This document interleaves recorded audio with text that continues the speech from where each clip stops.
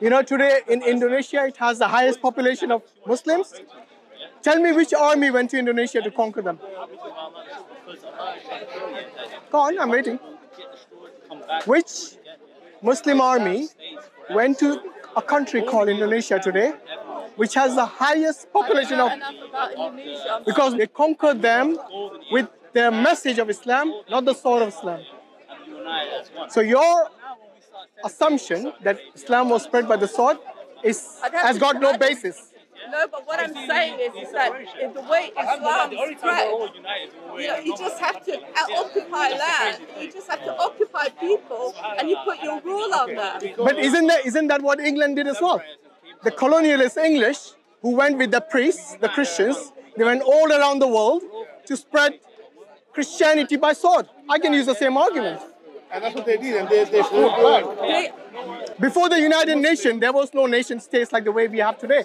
So at that time, might was right. So whichever country was mighty in power, they would hoist their flag and take over. Before Islam, the Middle East was not spread by the sword.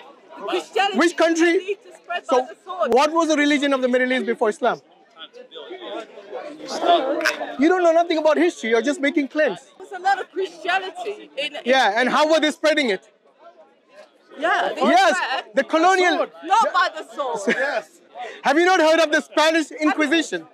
The Crusades and that was the... Spanish of the Inquisition. Yes. Is different. So the Crusades were Christians, the Spanish Inquisition, they were also Christians. And they spread their religion by sword. No.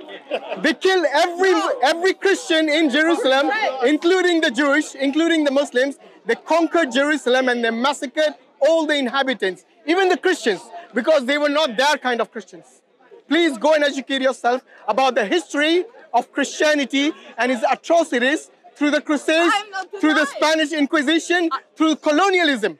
The Christians were being massacred in all the lands around Jerusalem, and people were not allowed to go and to their place. The land of Jerusalem didn't belong to the Christians. What are you on about?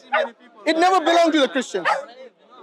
Are you telling me when they conquered, they all got... Conquered. Did you see the key word there?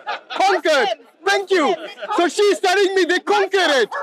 I rest my case. Muslims conquered the lands of Jerusalem who were Christian. From the Christians.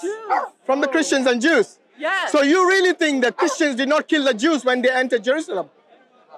No, I'm not denying it. Thank you. You're basically telling me the same thing. No.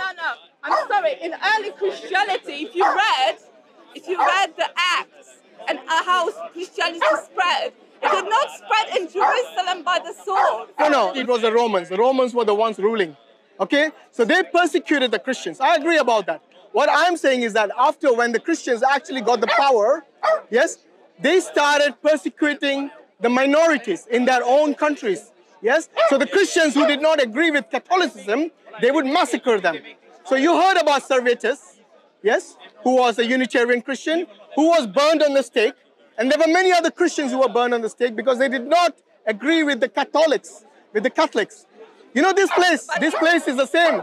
They used to burn here, the Catholics. The Protestants used to burn them. Still Christianity. And Muhammad was saying people have to come and pray in the lines, and if they don't pray in the lines, they will be burnt. No, the Muslims don't burn anyone. Don't lie, please. It is in the hadith. Which hadith? Go on, bring the hadith. Bring the hadith, go on. Don't bring up then if you don't know the topic. No, the hadith is saying, bro. The thing is, there were many Christians and Jews who became Muslims by their own choice. Yes, Salman al-Farsi was a Christian. He became a Muslim. Abdullah bin Salam was a Jew. He was actually one of the rabbis of the Jews. He became a Muslim by his own choice. Muslims, they are not allowed to read Bible. That is a lot of nonsense. There should be Bible If you go to Dubai, they have churches, they have temples, they have even... Don't lie. In Dubai, Muslims cannot get Bible just like that. No. They cannot read for themselves. Why do they have churches there then? Because there are Christians who live there, and they are allowed to... Why are there no mosques in the Vatican? Why should there be? Did you see the double standards? First she says you're not allowed to give Qurans. When we ask her, why don't you have mosque in the Vatican in a Christian country? She goes, why should we? I'm giving the same answer. Why should we then? We can all line up and destroy. We can all line up in lines and stop. Look at the anger in that face. Look at the anger. Like they do. That's the prejudice and the atrocities that they have committed, that's coming to light. So they can When Jesus comes in his second coming, and it can cause problems. when Jesus comes in the second coming, he's going to line up everyone and massacre everyone who doesn't accept him as a warrior king. Who does? Jesus. No, I don't believe that. Why don't you read the Bible? In the Gospel of Luke, when Jesus says that bring in front of me those who don't believe me and kill them. No, it's not true. Why were they getting crucified? She hasn't read the Bible, that's why.